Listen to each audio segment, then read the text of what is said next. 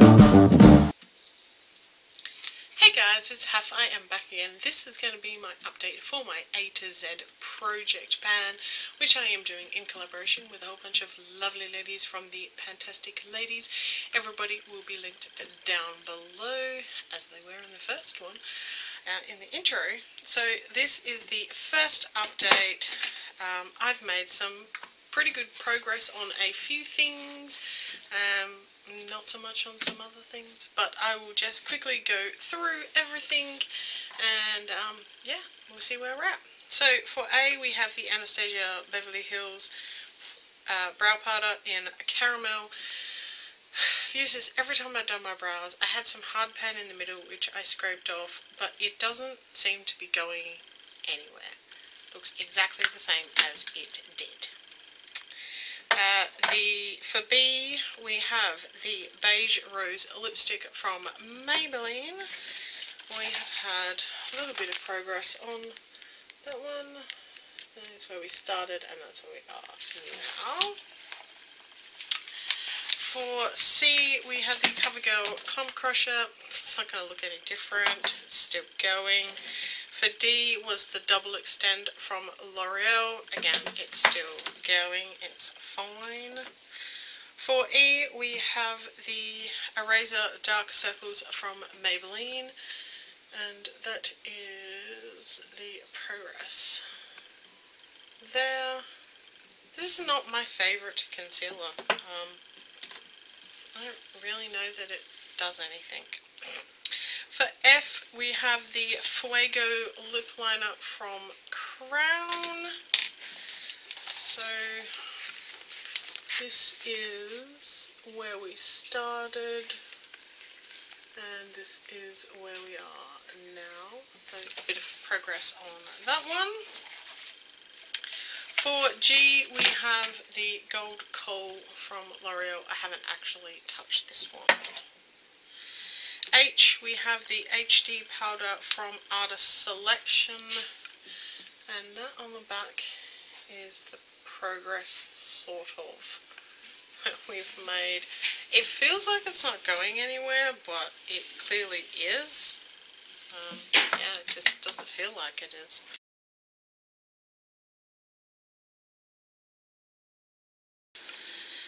I is the Anika primer. I have no idea how much is left in here. J is the Jane nail polish from Zoya. I've used this several times and it has literally not moved from the line that it was when I started. And considering I need like 4 coats to get decent coverage, you'd think it would have moved and it just hasn't. It's actually really frustrating.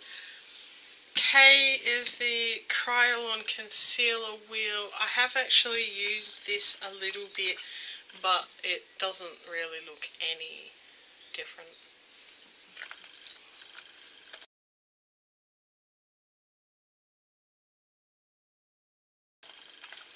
I actually quite like how this works, I have to say. L is the lip prep from the Runway Room, and that line is where I am at now. It might be a little bit. It's basically where I can fold it to. I kind of forget to use it because I tend to use my lip balm instead, but I do sometimes remember to use it. The More Brows from Modelco is M.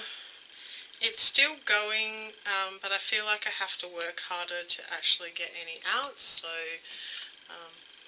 yeah, at least it's being used. The Natio Bronzer Enhancer, a little chunk fell out of the top up here. There's a bit more pan showing. I will insert a picture of where we started so that you can see that.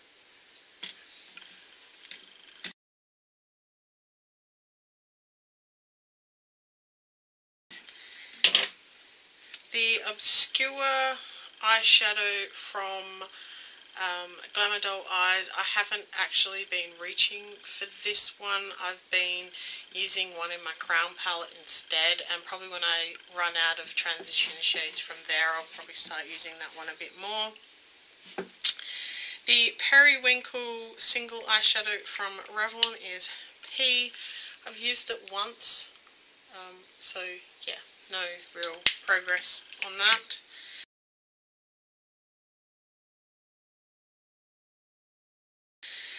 Q is the Quicksand nail polish from Sally Hansen. It's moved a teeny tiny little bit. R is Red Flare from Orly. Oops. This has had the probably most progress of any of the nail polishes. There. S is the Spear eyeliner from Emmett, which is here. That's where we started, and that's where we are now. So, progress on that. I tend to sharpen that every time I use it because I use it in my waterline. T is the True Blend foundation from CoverGirl. I've marked a line on the side there, which is kind of where the gap is showing, but it's actually, I think, lower than that. Yeah. It's not my favourite. I don't know, I don't think foundation and my face just like each other, so, and I'm wearing it today, but I put it on with my hands in a really thin layer. Yeah, but it's definitely not my fave. And U, we have the Urban Coral nail polish, which is where that blue line is.